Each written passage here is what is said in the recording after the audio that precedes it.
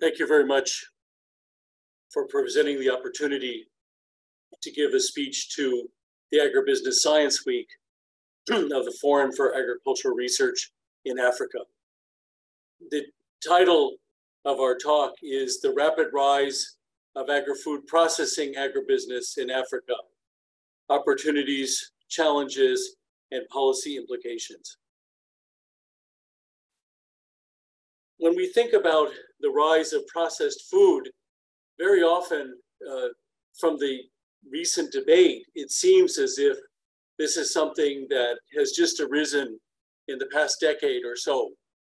But really, processed food has been emerging and developing as a major part of the African diet for the past 50 years.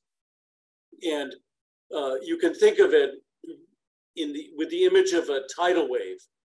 A tidal wave moves a very long distance, maybe 1,000 miles, over the ocean in a small wave. And then it only surges into a huge wave when it comes near the shore. And this is really what we've been seeing in the development of processed food in Africa. It started in the 1970s through the 1990s, emerging, rising steadily. But then from the 2000s to now, it surged like a huge wave. And Usman Badian, a colleague and friend who thinks a lot about these issues, had the image of a jet airplane a couple years ago in a talk, where he said that the African food system midstream, that is in processing, wholesale, etc., is like a jet. It's already taken off and is flying at 20,000 feet, but it could fly yet higher at 35,000 feet. So this is not a question of a new trend starting or trying to get a trend of adding value to food to start. This is something that's been going for 50 years and has surged and accelerated recently over the past couple decades. And as it rises, it's spreading in waves. First, it's spread into first staged processed food, including, for example, milled grains or flour. Then the second wave is it's spread into second staged processed foods, like breads, biscuits, canned sauces, sodas, etc. And also into prepared foods, which we can call food away from home, like meals from street vendors. So there's been waves of spread over these levels of processing. But there's also been a set of waves of diffusion of processed food and of processors over space, starting first in the cities and then into the rural areas. Starting first with the middle class and then spreading into the poor. Starting first with tiny home enterprises and then spreading out and growing into small and medium enterprises, SMEs. And then recently, just emerging in many cases, is the spread of the processed food supply by large companies. And it started first in grains, and then it spread into non-grains, animal products, fruit and vegetables, edible oils, etc. And it's really interesting because often with economic processes like this, you think of them as gradual, happening over decades, just a little bit. But in the many studies that we've been doing of this in the past decade or two, we found that these processes of the spread of agribusiness firms and of the consumption of processed food is not a gradual process, but in many cases, it's a case of very rapid transformation. And a beautiful example of this has been studied by Bart Minton and colleagues at IFPRI in Ethiopia on the subject of processed teff. And teff is a kind of a cereal. And it, over just 10 years in the study that they did, they found that there was massive investment by small and medium enterprise truckers in the transport of teff. So there was a very rapid rise of these trucks and an increase of the size of these trucks. And you saw something like a shift from walking or moving teff by horse to moving teff by motor vehicles in teff value chains in just 10 years, very similar to a shift in transport and value chains that we saw in US in 100 years. We also saw in these studies of IFPRI in Ethiopia, a huge jump in just 10 years of urban wholesale and milling of teff and sales of injera, which is a kind of prepared version of teff in food and away from home and food service enterprises. And this was rising not through agro-parks or the government establishment of these firms, but through the very rapid rise of spontaneous clusters of small and medium enterprises. This we found to be by far the main way that SME agribusiness are spreading in Africa, is through these spontaneous clusters, grassroots investments. And fascinatingly, there was a 50% drop in transport costs caused by the wholesale and the trucker investments, and even a drop in mills and wholesale margins over the 10 years. Was the development was so quick. And none of this boom, similar to other booms we've seen in Africa, involved subsidies by the government. No NGOs were involved. No big companies were setting up contract farming or leading the way. There was no government direct involvement, just government creating enabling environment investments in highways and wholesale markets. And once that situation of that good environment was there, there was this very rapid investment by the small and medium enterprises themselves. And we've seen many grassroots booms like this in Africa. And here's an example. There was a 300% rise in these enterprises of wholesale trucking and milling of teff in just 10 years. This is an agribusiness miracle at the small level, and really the main way that agribusiness is growing in Africa. Secondly, we can think about the long-term drivers of processed food spread in Africa. There are three. The first one is definitely the demand driver.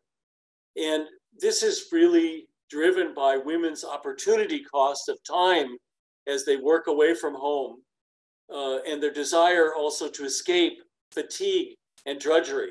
That's what processed food does. It's a substitute for fatigue and drudgery. The study showed in 1990s in the Gambia, for example, that village women and girls were spending 4 hours a day pounding grain. So when processed grain became available, they jumped at it.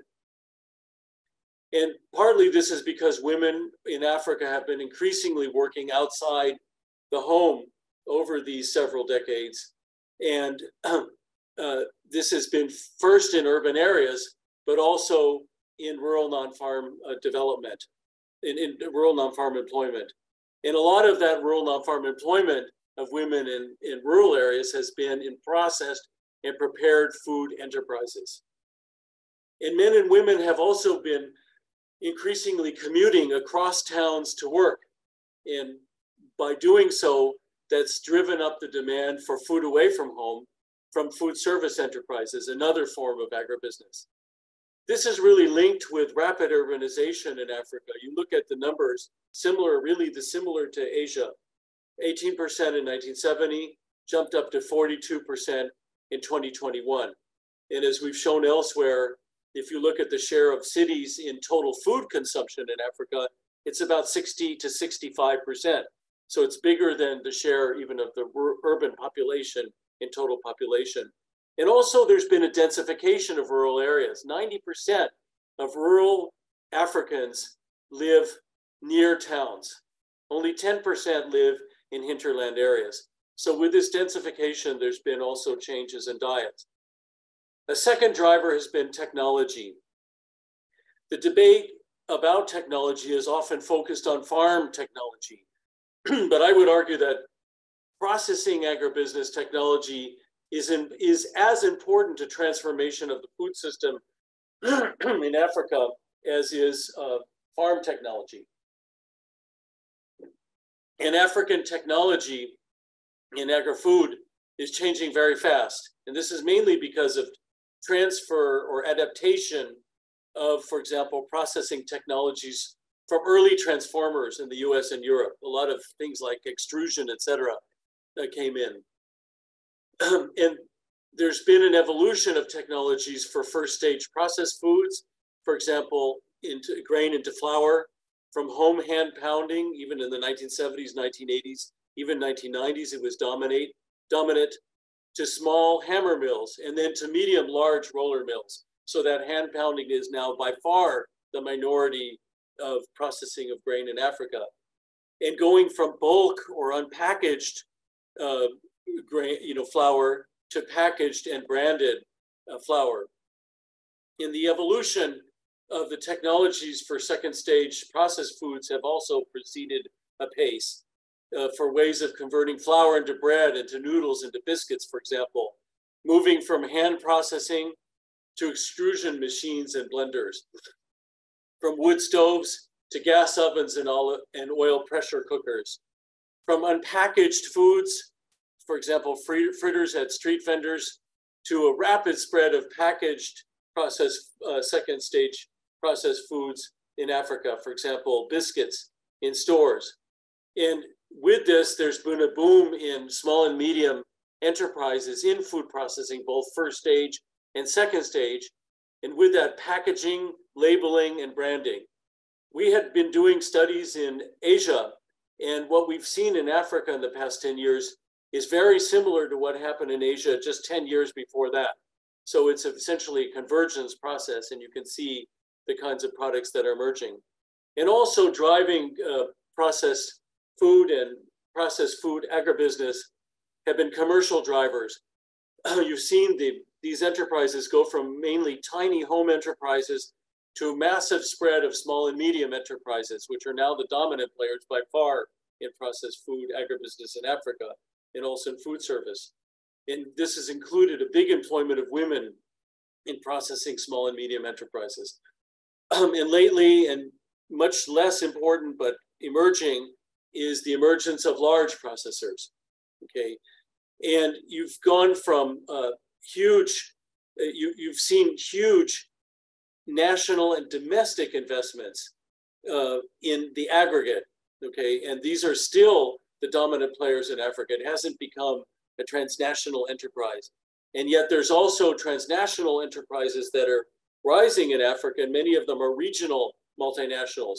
For example, Bakresa, based in Tanzania and spreading all around Eastern and Southern Africa. And recently, and somewhat, there's emerging global foreign direct investment, for example, Nestle and dairy, that could grow over time. And we've seen a shift in the commercial forms from custom milling, for example, to bulk sale in markets, to small street vendors, food away from home, to package sale of processed foods in small shops. And small shops are still by far the dominant channel of processed food in Africa, both first stage processed food and highly processed food. Just emerging are actors like supermarkets that are still a minor channel for processed foods, but are emerging as a player. And very interestingly, because often people think a lot of the processed food is being imported, the imports of first or second stage processed foods are a very small share of total processed food in Africa. So the processed food revolution in Africa, both in its demand side, in its supply side, is operated mainly by small and medium enterprise processing firms, and it's being retailed mainly via small shops. So this is so far a grassroots revolution. The current situation that's resulting from these drivers and trends is very interesting, and I'll give you an example from Tanzania. The common image that one has is that these processed food agribusinesses are mainly selling to the urban middle class, that the demand side is an urban middle class phenomenon. But our research has showed that it spread well beyond the urban middle class into the diets of the urban poor, only a little bit behind the non-poor customers, and into rural areas, only a little bit behind urban consumers, and even into the diets of the rural poor. An example from Tanzania shows in rural Tanzania that 63% of the diet that's purchased goes 29% to unprocessed foods, 56% to low processed foods like flour, and 1% is to high processed unpackaged foods like sweet buns, mandazi, and 6% is to ultra processed foods like soda pops and cookies, etc. So this is just emerging, and 5% of it goes to meals away from home. So you have this huge demand for time-saving processed food, especially flour. And in urban Tanzania, 22, because almost all of the consumption is purchased, 22% of total consumption is unprocessed, 49% is low process. Okay, so it's lower share than in rural areas because there's more importance, but not too much more of highly processed foods. 2% is from high process unpackaged sweet buns, and 9%, still far below low processed foods, are ultra processed foods like soda pop and cookies. And a whopping 18% is meals away from home. So agribusiness that's is essentially food service agribusiness, food industry, is super important in urban areas in Africa. And here's an example from Tanzania. So the punchlines here from the Tanzania case that we've seen in other parts of Africa is that the processed food patterns in demand and supply are converging over urban and rural areas. And first stage processed foods are leading, but the second stage in ultra processed foods and food away from home are growing. I'll wrap up with the implications of these trends. We believe food processing is here to stay and still in the rapid rise phase in Africa.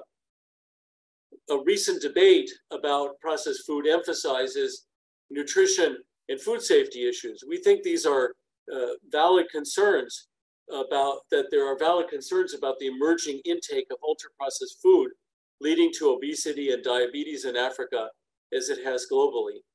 But we believe at the same time, the overall debate about processed food, both from the demand side and from the agribusiness side, should be nuanced because agri-food processing provides important benefits to Africa. The first one is food processing is a very important employer of African women.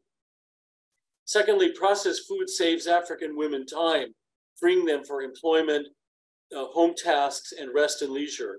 Remember the old days, 4 hours of pounding with heavy sticks per day is being displaced by processed food. Food service and food away from home is important to the commuting poor and the poor without kitchens. Food processing is a major market opportunity for African farmers, including for quality differentiation. SMEs, processors even help farmers with information and inputs, as a review by Sawida Liverpool-Tassi has shown recently. In many cases, food processing reduces the cost and seasonality of food for the poor. SME processing sector has grown rapidly in the past 20 years where the enabling environment is present. Okay, we feel very strongly about this. A lot of times you hear there's a missing middle in Africa, but we call it a hidden middle because these sectors in the middle, the processing and wholesale and logistics, are not missing. They're just hidden from the debate. And people imagine that we have to invent them, to create them, when in fact they're roaring ahead, and especially when the enabling environment is present. And this growth has been based on spontaneous growth, not agro-parks or managed clusters. These, I think, are going to be, have been and will be a very minor part of agribusiness in Africa. The main growth, especially for the next 10, 15 years, is going to be these spontaneous clusters of small and medium enterprises. We believe that the main role of government and donors should be to create an enabling environment for these. Focus on the fundamentals, what I call the blood and bones of the food system, which are roads, electricity, wholesale markets. These, when we've seen, whenever those are present, the SME processing sector has roared ahead. And you can also have good policies that will help SMEs get credit, produce and move goods without undue red tape and taxation. These are also concomitant policies that will help build on the basic infrastructural foundation that's needed for this sector and this agribusiness to soar even further than it's already started soaring in Africa in the decade ahead. Thank you very much.